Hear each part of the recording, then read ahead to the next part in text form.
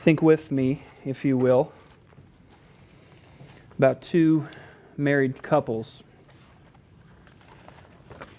One couple, excited when they get married, as most are. If you're not, you're in trouble. And they're excited about getting married. And as they go through life and the years take their toll, they lose the flame. And eventually the wife looks at her husband and says, I'm done with this. I'm actually seeing another person, great guy, actually pursues me. I'm out of here. And the husband's sitting down in his chair on his Xbox One playing some games. And he's like, really? All right, well, do whatever you think is best. You know, I'm going to support you in whatever decision you want. She says, all right, bags are packed, I'm gone. So that's scenario one. Scenario two, another married couple, excited getting married, going through life, things get tough. Wife looks at her husband, says, you know what, I'm tired of this. I'm out of here, I'm seeing another guy. Except in this case, the husband gets upset. He actually gets mad and frustrated and just all these swirl of emotions as he's trying to process what his wife of 8 years is saying to him. All this time that he invested, all of these days and weeks and months and years and these commitments, the moments they've shared together, all of these things are swirling around in his mind as he's trying to process that she is now going to leave him. And he's angry. And he's trying to think through. He says, what are you doing? Why are you throwing this all away? Let's sit down. Let's talk about this. Let's work through this. Let's fight through this. Let's figure this out. Contrast the two. Compare the two. Which husband would you say loves his wife more? I think most of us would say the husband that got angry and frustrated at the news that his wife is running off with another guy. Would anyone disagree? I'll put you on the spot. No, I don't think anyone would. Come talk with me after. I'd be curious to hear your thoughts. But if you think about love in the way we typically think about love, we don't honestly consider love to be full of strong negative emotions. We only consider strong positive emotions. And that's exactly where Paul goes with us tonight as we're going through Romans 12, 9 through 21. You see, true love, true biblical love, has texture. It is not squishy, nor is it just cold. It is appropriate to circumstances. And the problem is, we're used to kind of a flattened out, streamlined, one-dimensional form of love that we think about all the time, that we hear about all the time. Our culture has equated love with affirming individual autonomy, right? How do I love my friend? How do I love this person or that person? Well, I want to affirm them in whatever they want to go after. If that's what you want, go for it. I don't want to give a moral judgment on you. I don't want to work into that space at all. I just want to step back and say, kind of be your cheerleader. Go, go, go. Do it, do it. But the reality is honestly, it's a cop-out. It's a safe zone that we find as we back away from actually having weight in someone's life and influence. And the funny thing is, we still draw lines about love. We still draw lines all around love. There are limits to how far you will go to support another person, right? Would you support someone who wanted to hurt themselves or wanted to cut themselves? You say, you know what, go on ahead. If you think that's right for you, do it. Well, of course not. We would make a moral judgment at that point and say, you're causing harm or you want to cause harm. Let's get you some help. Let's step in and intervene and try to help you with that. What about if someone had a drug addiction? Would you just say, you know what, that's for you, go do your thing. You know, I'm glad you're doing what you want. Or would we step in and intervene and try to help? We still draw lines. We just draw them further back to where we kind of get out of the fray. We get out of the mess a little bit. And what Paul's doing here in this passage is he's sticking us right in the middle of the mess, is what he's doing. And I think we're tempted to lower our standards of love in order to absolve ourselves of that responsibility, that mess. It's easy to treat everyone the same when we have this lowest common denominator view of love. Do whatever you think is best, when really we're just trying to protect ourselves from risking anything. So the question I think Paul's answering for us tonight, and what we want to think about, is where do you draw the line? How do we define love within the context of a Christian community? Now that has implications for husbands and wives, that has implications for parents and children, that has implications for students on campus, that has implications, of course, like I said, in the local church. But what we're trying to answer is, where do we draw those lines? What is that definition of how we live in community with each other? What is our obligation in love towards one another? And so with that in mind, I want us to jump into this text, but let's pray first again. Heavenly Father, we just ask for you to move with your Spirit. Open our hearts to understand your word. Lord, we just ask that you would shave off those calluses on our hearts that are resistant to your truth. And Lord, help us to receive with meekness your word, which is able to save our souls. Lord, help us to understand what true love is. It's in Christ's name we pray all this. Amen. So, as we head into the text about this Christian culture of love that Paul's trying to tackle, I want to just real quick start us off with 3 foundational truths that are going to establish a baseline for where we're going. Because honestly, if you were listening to the reading of the Word, if you've ever read through this passage before, it's a whole lot of imperatives. Do this, do that, don't do this, don't do that. And some people think that's all Christianity is, but when you read the Bible, most of the Bible's not that. Most of the Bible's narrative. And so I think Tyler was just having some fun giving me this one with all these imperatives that are hard to string together. But I do think there's a pattern. And but before we get into these imperatives, what you ought to do as a Christian or as a creation of God, what your responsibility is towards other people in love, we have to have a foundation or a baseline to get to the imperatives. Because if we don't understand where we're coming out of, then commanding you to love is going to be problematic, because you and I are sinners, and we don't obey that well. So, 3 quick baselines. 1, the gospel motivates our love. The gospel motivates our love. John 13, Jesus in the upper room right before he is going to the cross to display his greatest act of love, if you will, towards mankind. He says, love one another as I have loved you. So as he commands them, love one another, he says there's a form for that. There's something that you need to base your love off of, and that is my love for you. And so when we look at the love of Christ towards us, that's our baseline, it's our motivation for how we love others. And we see that in the gospel, right? For those of you that are Christian here, think of the time when you became a Christian, or that time in that season when you were changing, you were understanding who God was in His holiness and His perfection. And then in the midst of that, how you felt convicted about sin. And there was a contrast, and you sensed the ugliness of your sin, and that drove you to cry out to Him for grace. And then as you look at the cross of Christ, you see that grace. You see that love, that while we were enemies, Christ died for us. And so we have this gospel framework as He drew us to Him, and as He keeps drawing us even after we're Christians, right? Because we don't stop sinning, and we still keep reenacting this gospel understanding. We find that love that He has shown us in Christ is our motivation for loving others. And if we don't understand the love of God in Christ, we will never be able to love others the way God has called us to. So that's 1. The gospel motivates our love. And really we see that in Romans 12. 2 weeks ago when Tyler was teaching, and he says, verse 1, I appeal to you, therefore, brothers, by the mercies of God, in view of God's mercy.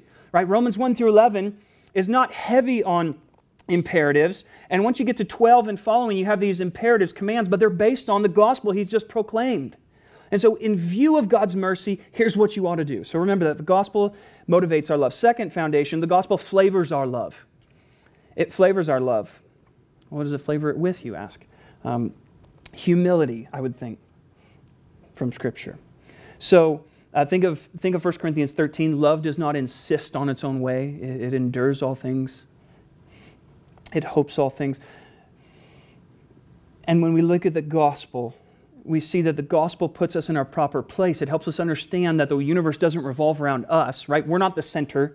We've had a Copernican revolution in our thought. God is at the center. We are revolving around Him, and that humbles us. That gives us a disposition that ought to be others first, me second. And that's how our love is flavored. And it also shows us our responsibility towards each other. So if I'm supposed to serve others, what are my responsibilities? That's what Tyler went through last week, as he's talking about understanding how our bodies relate to God and God's body, how we're connected to the body of Christ. So we need to understand the gospel flavors our love with this humility. And that's why Paul says in verse 3, I say to everyone among you not to think of himself more highly than he ought to think. The gospel tells us how we ought to think of ourselves. We are sinners. We are in need of God's grace, but we're also loved of God and children of God. So that should give us humility. Third baseline truth we need to understand. The gospel distinguishes our love from the world's love.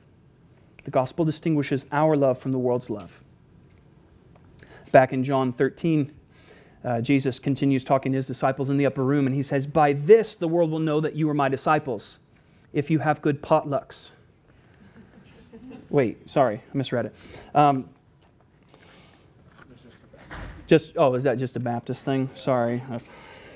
If you go to GCF every Thursday, is that, or you can check your box, you went to church at least every other Sunday, right? You got in the van, got your FaceTime.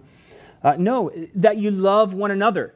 That is the distinguishing mark of the church. And you say, wait a second, no, the gospel is what distinguishes us. Well, of course. Our love for one another is the gospel played out in our lives. So the gospel distinguishes our love from the world's love. And the whole reason Paul includes this section here of imperatives is because he's reacting against the way our world typically thinks of love, right?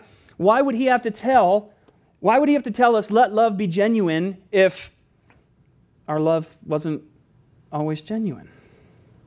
We need that command because we struggle. We struggle to love one another. And so these commands, there are 22 in all, are designed to help set apart the local church, to distinguish this community apart from every other culture in our world. Now, I'll probably use the world or our culture, and I understand there are different cultures, there are many different cultures, many different contexts, if you will. But the local church, even though they are embedded in different cultures, has its own unique culture. And Paul is describing to us in one of the most articulate and practical places in the whole Bible what that looks like. So those are your three things. Gospel motivates our love, it flavors our love with humility, and it distinguishes our love from the world, sets apart the church community. So as we tackle this text, Paul offers really 6 principles, I think, of genuine love that ought to shape the community of the local church. And the whole passage, I think, is addressed by that first command in verse 9, let love be genuine. Another way to say it is let love be without hypocrisy. Right? We always like to link church with hypocrisy because you know of people at church that are hypocrites. Or maybe I'm the only one that knows people at church that are hypocrites. But I think you do. We see people say one thing, do one thing on Sunday that they were certainly not doing Saturday evening or Friday evening. How do we deal with that? Well, first of all, we need to turn the focus on ourselves, and that's exactly what Paul is doing. And so I ask you again, why would Paul sense the need to say that? Because we are hypocrites. Wouldn't you assume love is genuine, though? Right? He used the word agape. Let your agape be genuine. How can agape not be genuine? All the time. It doesn't take long to figure out that we struggle with this in church. And so as you look at the ideal, Paul goes through that in verses 4 through 8, right? He talks about these spiritual gifts. Here's how you need to serve one another. If prophecy, in proportion to your faith. If service in our serving, the one who teaches in his teaching, the one who exhorts in his exhortation, the one who contributes in generosity, the one who leads with zeal, the one who does acts of mercy with cheerfulness, and do all these things out of humility. Great. There's your benchmark. Now, go to church on Sunday and go to that person that you really struggle with and try to live that out. That's the hard part. And that's why Paul goes from this ideal here, here's what you ought to be doing, and he kind of wades into the nitty-gritty practical details in verses 9 through 21, saying, here's some advice on how to let your love be without hypocrisy. You see, I don't think anyone doubts the sincerity or their own sincerity when they're standing at the altar making a pledge to their spouse. Like I said before, if there was doubts there, that's a problem. And yet, I guarantee you'll have second thoughts when you smell their morning breath, or when they gain more weight, or when they disregard your advice and do something stupid with your finances. You see, that's where the rubber meets the road. And that's where these ideals, I see what God is, I see that God is love, I see what He's called me to do. How do we reconcile that when our world doesn't reflect that? And this is what Paul is getting at here. We must grapple with the evil in our world and the evil in our hearts. It'd be easy if we lived in Eden, but we got kicked out for fighting. So what are we going to do? Well, we need to look to the gospel, and we need to look to passages such as Romans 12. So, starting out, Paul offers these two ways in which we can make sure our love is genuine and authentic. One is abhor what is evil. Don't you like that word, abhor? That's just very, very strong. Abhor what is evil. And hold fast or cling to, I like that terminology, what is good. When I think of abhor, I think of one time I was in college. I won't tell you how many years ago, but I was at the dining hall and I got myself a bowl of cereal because, praise God, in college, cereal's good anytime. Heck, it's still good anytime. I had 2 bowls last night late. And so I got my bowl of cereal, I sat down, got a spoon in it, and went to take a bite. Except there was a problem with that bite. It wasn't in the cereal, it was the goop that was stuck to the bottom of the spoon that I didn't see because it didn't get washed. And so I grabbed it out of the clean tray, but there was definitely some sticky stuff, some hair, and some other things on it. And yeah, I've grossed you out now. And I'm talking with my then girlfriend, now wife, and I take this bite, I pause, and I just spit it all back in the bowl. It was nasty. And normally I can handle stuff like, I don't get grossed out easily, I'll just chew it up and swallow it, but that was gross. And when you think of the word abhor, think of the word despise, think of the word repulsed, be repulsed by this. Abhor what is evil, hate, despise it, and hold fast to, cling to what is good. Actually, the word hold fast or cling is the same word used between a husband and a wife when a man leaves his father and mother and clings to his wife. So think about abhor what is evil, avoid that altogether, and cling to what is good.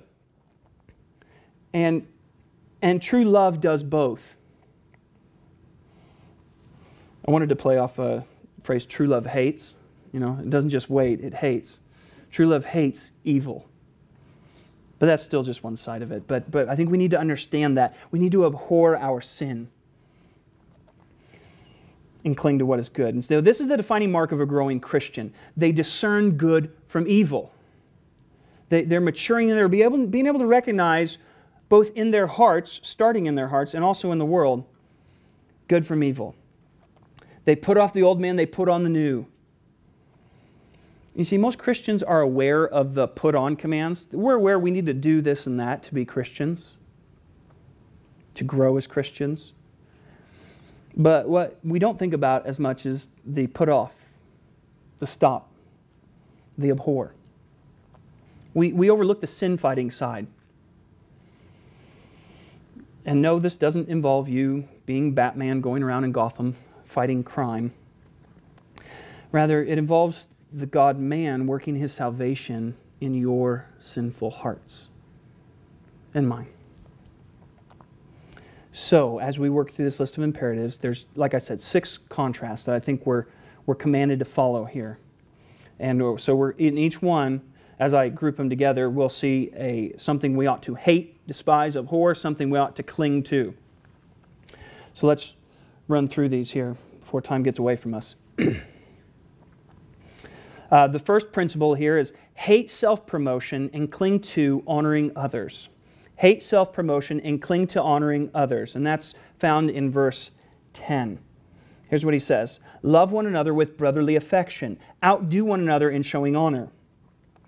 So now you might say, wait, where does he say hate self-promotion? I think it's implicit here, and it's also in other passages. So even though he doesn't explicitly state the problem here, we know from other passages such as 1 Corinthians 1, Philippians 2, that the local church, even in the first century, struggled with self-promotion. They struggled with competition in much the same way a couple of brothers might.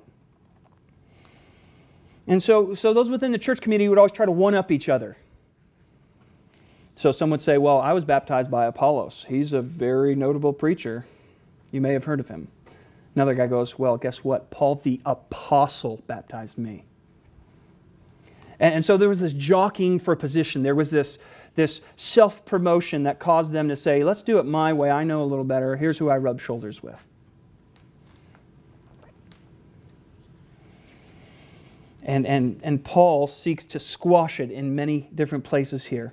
And so I think he hints a little bit here. If you have to compete like siblings, if you're going to compete, outdo one another, let it be by honoring and not by pushing the other person down and pushing yourself up. Remember last week, Tyler's examples of test scores. You get a test score and you're asking other people, what'd you get? Just out of curiosity. What you're doing is you're ranking in your mind. How'd they do? How'd I do?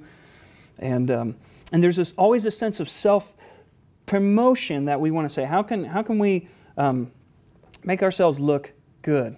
We have an innate desire to know where we stand in comparison to others, and Facebook really does not help. For me growing up, and even to some extent now, not as much athleticism, although it used to be, music was another one, and my Christian walk. So those were the 3 big ones. Whenever I would meet a new group of people, I would always kind of size them up, and the guys especially who were my age, right? Could I compete with them athletically? You know, I'm musically talented, you know, I got that on them even if they can beat me athletically. And I mean, if they're good at music and athletic, they're probably prideful, so they're not a good Christian, so I'll have them in that category. And I mean, that's convoluted, isn't it? And so that's the way my mind thought. Now, would I tell that to you when I was 17? No, I probably didn't even understand it. That was naturally how I operated. But God, through God's grace, He reveals these things to me and is showing me my sin. And so I'm understanding these things. And it might be the same for you. It might be different. For you, it might be looks. It might be success in the world's eyes. It might be humor. That's a big one at college. You always want to be the funny person. You always be, at least I did. You always want to be the one that would crack the joke or that everyone liked to hang out with, you know. You're sitting around on a Friday night waiting for someone to call me, hey, you want to go do this? You end up just eating a bunch of ice cream and Chinese food. And so you want to be humorous, or you want to be the good grade person. Maybe you're that person. Well, what Paul is saying is that spirit of self-promotion must stop. It does us no good to rest in those idols and find our identity in those things over and apart from Christ. We need to abhor self-promotion. Notice I did not say you must hate yourself. That's not what I'm saying. This, in fact, would be another form of idolatry, right? Self-loathing. I'm not who I should be. I'm not what I want to be. So therefore, I'm going to hate on myself. It's the same idolatry. It's just different terminology. You want yourself to be that, and that's where you find your salvation in. So when you don't have it, you get depressed. Paul is calling us to something greater. The times I've met with KJ, a pastor at Sovereign Hope, he always says, the cross is always your greatest accuser, as well as your salvation. And that just stuck with me. So what is Paul pointing us toward? If we need to abhor this self-promotion, what ought we to do? Well, cling to honoring one another. Cling to faithfulness to one another. Don't just be competitive like brothers, be faithful like brothers. I was, I'll confess this real quick. I was traveling last year, and Tyler came and preached at our church, a little small church out by the Y. And the next week when I got back, everyone was raving about Tyler's sermon. They were like, and he's going to have to repent of pride after this too. But so they're raving about his sermon, and they're telling me, it was so good, it was so encouraging, it was great. And I'm back and I'm thinking, man, it'd be nice to get a welcome back, Pastor. Or, yeah, it'd be nice if you came up to me with that much zeal after one of my sermons. And so it just creeps up. And so, and pastors will tell you, anyone will tell you, right? When you're a pastor, you compare yourself to other people. And so you have to fight that tendency all the time. The best way to fight it is to praise other people. Is to not flatter them, but show them honor. And some people, it's hard to find things to praise them about, isn't it? Right? So those people that you struggle with loving, it's hard to, hey, you know what? You did great walking to class today. Good job. And so you just, but if you're diligent, you can find evidences of grace, God's grace in their life that you can point out and encourage them with. And so if you're struggling with self-promotion, you're intimidated by other people, or you're trying to make yourself look good in the midst of other people, outdo one another in honoring people. Point out God's grace to them in their lives, however small that may appear at times. So that's the encouragement. Maybe they're watching kids every Sunday at church, and you notice that. Congratulate them, encourage them for it. It's not easy watching kids in the nursery. Maybe you notice them representing Christ in a class discussion where you would never even go near something like that. Go up and encourage them afterwards. Don't worry about how it makes you look. A good book on this, if you want to do more about that, The Freedom of Self-Forgetfulness by Tim Keller. It's short and sweet, but very, very concise and good. So that's one. Hate self-promotion, cling to honoring others. Principle 2, hate laziness and cling to zealousness or diligence. Hate laziness and cling to zealousness. Yes, I understand I'm on a college campus, and the temptation is definitely laziness in some things. At least it was for me. So this term here let's read the verses and then we'll go from there. Do not be slothful in zeal, be fervent in spirit, serve the Lord. Rejoice in hope, be patient in tribulation, be constant in prayer. All right, so don't be lacking in zeal. What does he mean by that? Well, really, you could say even lagging. It's someone who's kind of lagging behind in zeal. So if the church is excited and moving, and there's one person that's kind of jogging like 30 feet back and like, I'll get there when I get there. That's that lacking in zeal. There's not fervor in them. It has nothing to do with your ability to run, I promise you. It's someone who doesn't keep up. They just get by, right? C's get degrees. That's what we said. This is akin to the parable of the man who buried his talent instead of investing it. Now, you may be a one-talent person, and you may be a C-level student, and there's nothing wrong with that. But if you have the capability of being an A-level student and you're getting by with C's because you're being passive or lazy, that's an area that God is wanting you to work on. So, and again, this isn't just relating to your class studies. This is relating to your Christian life, how you love other people, how you interact with other people. So, hate laziness. Passivity is the attitude that permeates our hearts, which seeks to relieve us of responsibility. Right? We avoid tough effort because we fear failure. We prefer to zone out on Netflix or BuzzFeed or some video games instead of facing the real issues in our lives. Now, there's nothing wrong with Facebook or BuzzFeed or Netflix. But the issue is, why are we running to those things? And a lot of times it's to avoid other things. So, we must develop a keen distaste for this attitude of passivity. Perhaps fast from some of those things. Perhaps have someone hold you accountable. But do some soul searching. Do some thinking. Turn the music off. Get into a quiet place and reflect. Hate passivity. Instead, what does he tell us to do? Cling to diligence or zealousness. Be fervent in spirit, he says. Literally, fervent means hot or boiling over. So when he's saying be fervent in spirit, imagine something that just stirred your heart. Maybe it was a book you read or a movie you watched or something that just kind of stirred you for something greater. It happens to me every time I watch Band of Brothers. And I just see some heroism there, and it just pumps me up for the Christian walk. I'm like, I'm doing the same thing they're doing. I'm doing something more important than what they're doing. And yet, I honestly don't treat it that way oftentimes.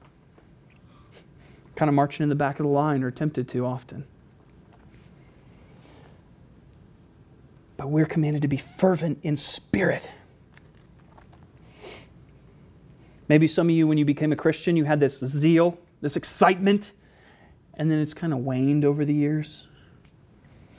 Now, I don't think Paul is saying, you got to get back to that zeal when you first became a Christian, because then you're just trying to manufacture an emotion that you had based on your situation in life. I think what he's pointing us towards is going back to the well, going back to where we drew from before and where we can draw from again, and that's the gospel. We can't just tell our spirit, hey, spirit, stop that. You know, there has to be some work that God does in us through that, but yet that doesn't absolve us from responsibility. You know, I always wrestle with these passages where it says, knock and the door will be opened unto you, you know, seek and you will find. And so there's this responsibility I have, but at the same time an acknowledgement that it's God who does it in me. And so we can't cancel one out over the other. Do not lack in zeal. Pursue zealousness. Pursue this spirit-fueled, gospel-fueled energy to do the work of the local church as Christ's representative. So, I think verse 12 shows us how we can remain fervent in our service to God when it gets difficult. He just gives us 3 things real quick. Rejoice in hope, right? So if you don't know what you're striving for, what your main goal is, you're going to wear out. You're going to get tired. So you need to rejoice in the hope. Think of the big picture. Think that Christ is going to return, that this struggle has an end, there's a goal, and it's in His hands, not yours. That can help you rejoice in the midst of whatever trial you're in. The second thing he says is endure trial. So this has the idea of don't just get to a problem, stay under it for a while and be like, nah, this ain't for me, I'm out. Endure it. Hang with it. So when you're trying to love someone and they're not reciprocating that back, hang in there. Man, this last summer, we were trying to help a family out in our neighborhood, and turns out they had a meth issue, and it was just going from bad to worse, and they had a little girl about our girl's age, so we're trying to help them, and there's like domestic abuse and all these other things going on, and we're getting burnt out. I mean, it was so tempting just to say, you know what, you guys, you know, like, later. Sorry, not sorry. And so we were just ready to pack it up. But then there's this gospel drive in us that says, remain in this. Continue striving with them. And you know what? They're not part of our church today. One's in jail. But there was a sense in which God was glorified because we remained in that trial and we testified of His gospel. At least I hope we did clearly to them. There's a lot of trials you're going to face. Remain under them as long as, obviously, you have biblical warrant to stay in that. So, rejoice in hope. Be patient in affliction or in trial. And be constant in prayer. If you're doing the first 2, I'm pretty sure you'll be doing the last one. That's how you maintain that zeal. Understand the big picture, remain in those struggles, and keep that communication with God open. Talk to Him. Prayer reminds us that we don't just obey commands as Christians, we are led by a shepherd.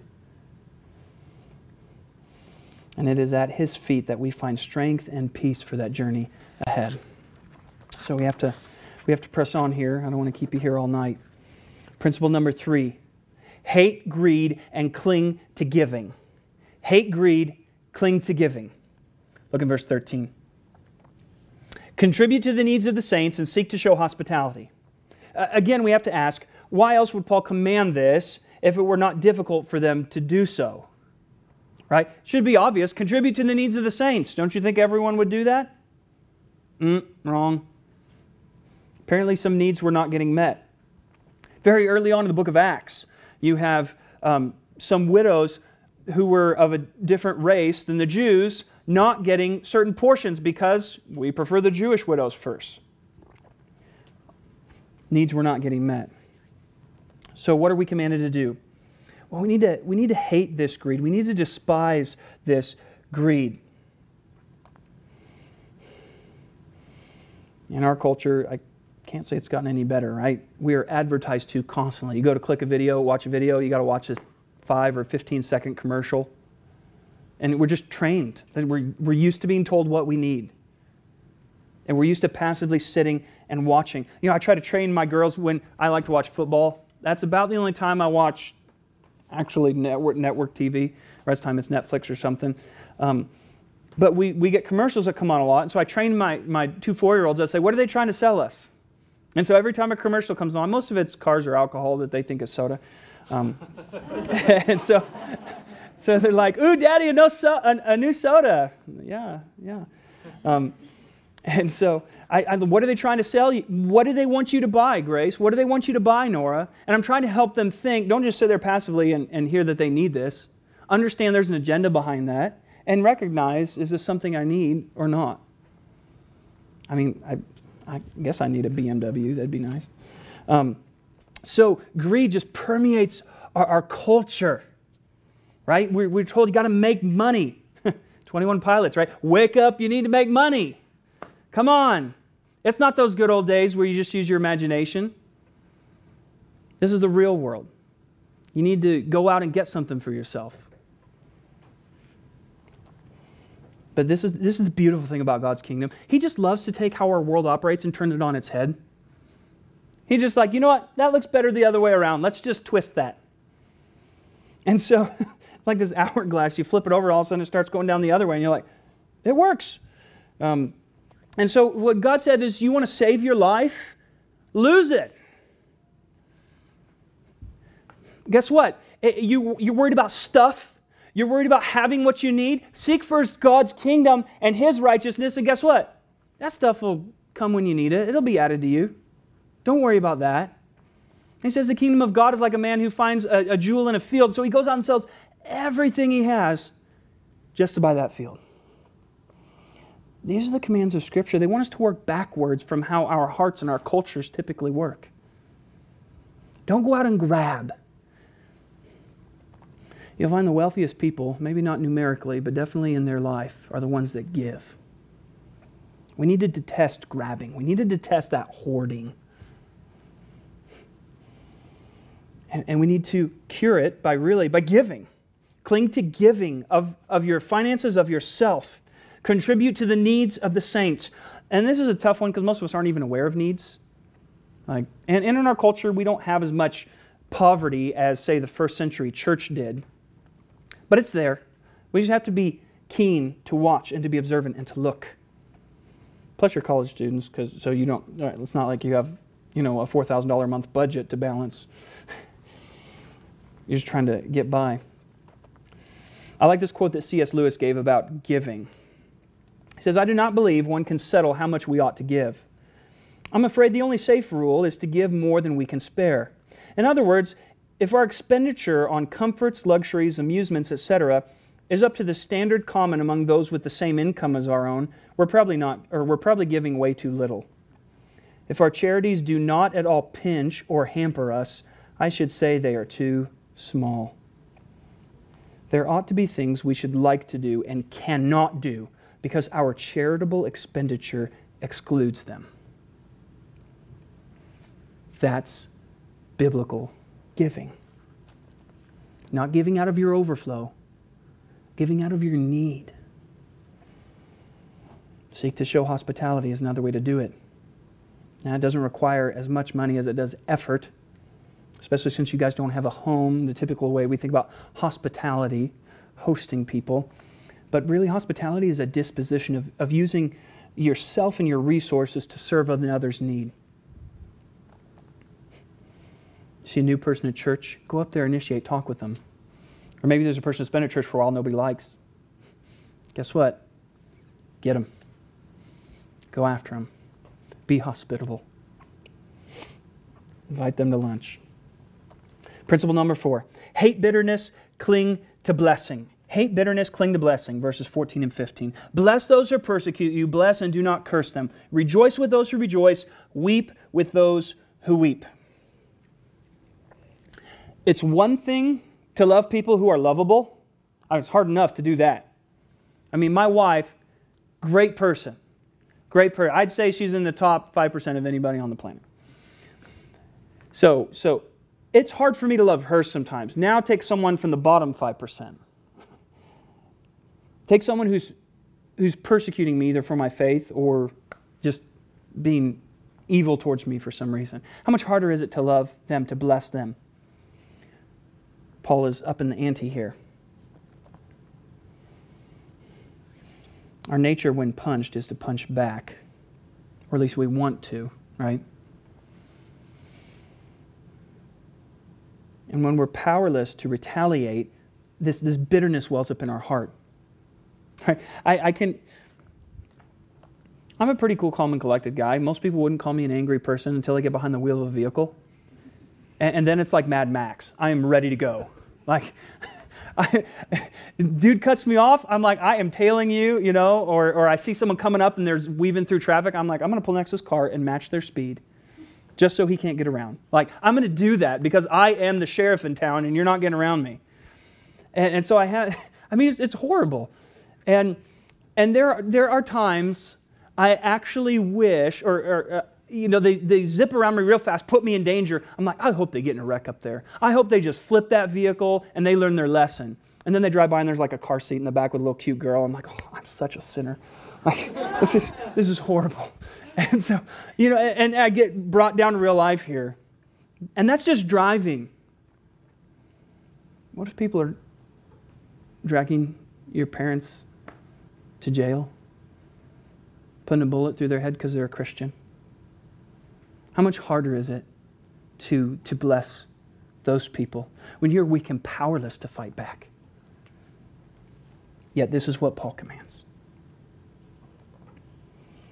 And not to go the way of bitterness, right? There are a lot of people in church that see things they don't like. And it's probably not even persecution, yet we grow bitter and cold and angry at things we can't change. And Paul says we have to fight that. We have to fight that. Do not curse other people. Do not wish harm on other people. Instead, do what? Cling to blessing. Bless those people that you want to curse. Again, that's a work of Him, not of me. So, cling to blessing. Seek their good in Christ. Because honestly, that's what Christ did for you, Romans 5:8. You heard it earlier this semester. But God shows His love for us in that while we were still sinners, Christ died for us. Later on in verse 10, for if while we were enemies, we were reconciled to God by the death of His Son, how much more now that we're reconciled shall we be saved by His life? You were the enemy that He blessed. You have no right to curse your enemies. No ground. Bless them. And do it through the power of the gospel. Principle 5. Hate pride, cling to humble living. Hate pride, cling to humble living.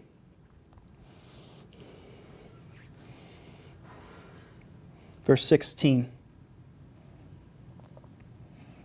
Live in harmony with one another. Do not be haughty, but associate with the lowly. Never be wise in your own sight. Going ahead at some point, write down next to this Proverbs 26, 1 through 12. Proverbs 26, 1 through 12, if you write in your Bibles, that is, or in your notes. And going ahead at some point, go home and read verses 1 through 11, and he's going to tell you how bad a fool is. He's just going to rake the fool over the coals and undo how ridiculous a foolish person is. And then in verse 12, he turns the knife. And he says, do you see a man who is wise in his own eyes? There's more hope for that worthless fool than there is for that guy.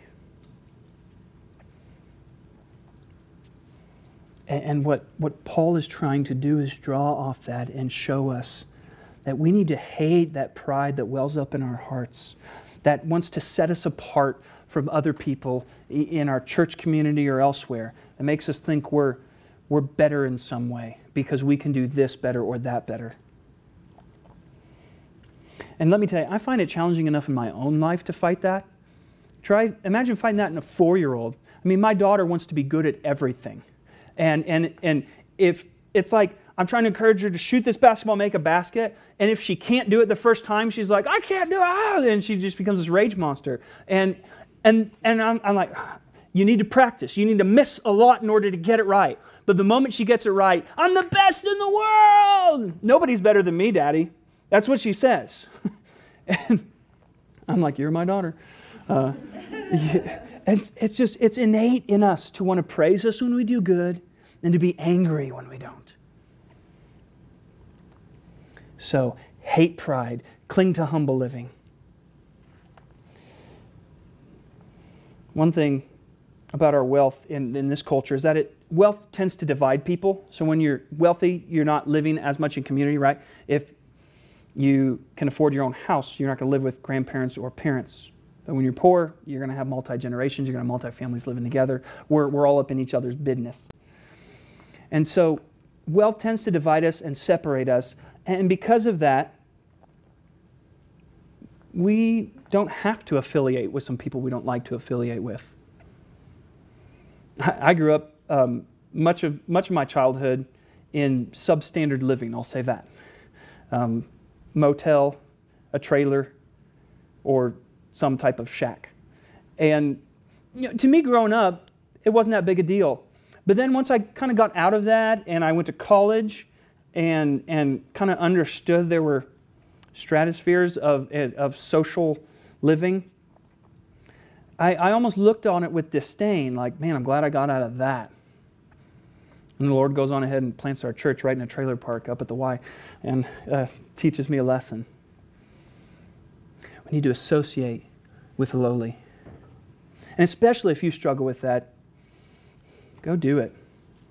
Go spend some time associating with people whom you would not typically esteem. It will do your heart much good to remind you that you are of no more value to God than they are. So, last principle, and this summarizes the whole thing really. It says, hate personal retribution. You like all those syllables? I'm not very alliterated here. Hate personal retribution and cling to peace. Verses 17 through 20. Repay no one evil for evil, but give thought to do what is honorable in the sight of all. If possible, so far as it depends on you, live peaceably with all. Beloved, never avenge yourselves, but leave it to the wrath of God. For it is written, vengeance is mine, I will repay, says the Lord. To the contrary, if your enemy is hungry, feed him. If he is thirsty, give him something to drink, for by so doing you will heap burning coals on his head. And I'll throw in 21. Do not be overcome by evil, but overcome evil with good. You notice how that good and evil bracket our passage, right? Look in verse 9. Abhor what is evil, hold fast to what is good. And then verse 21. Do not be overcome by evil, but overcome evil with good. It brackets it to show us something. If we're not fighting that evil, if we're not resisting that evil, if we're not hating that evil, we're going to be overcome by it. It's our nature, our sinful nature. And praise God for those of you who are Christian, you have the Spirit working in you, and He is going to overpower that sinful nature as He works through your desires. But the fight is still being waged. Hate personal retribution and cling to peace. Jesus drove this truth very deep into the hearts of men, especially the Jews, at the Sermon on the Mount. Jesus plays off a Jewish benchmark, if you will. It was called this principle of lex talionis. An eye for an eye, a tooth for a tooth. If you steal an apple, you get that stolen. And so there was this retribution mindset, and it was in the Old Testament, it functioned that way. The state was to, if your neighbor killed your ox, they get to take, or you get to take theirs. So there's this balancing, this justice, if you will. And so What the Jewish people would do is say, I have a right to hate my enemy. Rome has enslaved us. We are no longer sovereign like we were before. So therefore we can hate our enemies because they have done bad to us. So we're justified by this principle. And Jesus just takes it to him. And he says, you know, you've heard that it is said, love your neighbor and hate your enemy. But I say to you, love your enemies. Do good to those who persecute you. I mean, I can't imagine how many jaws dropped when he said that. You see, we all have an innate sense of justice in our lives. You have a justice meter in your mind. And it's because we're made in the image of God like that.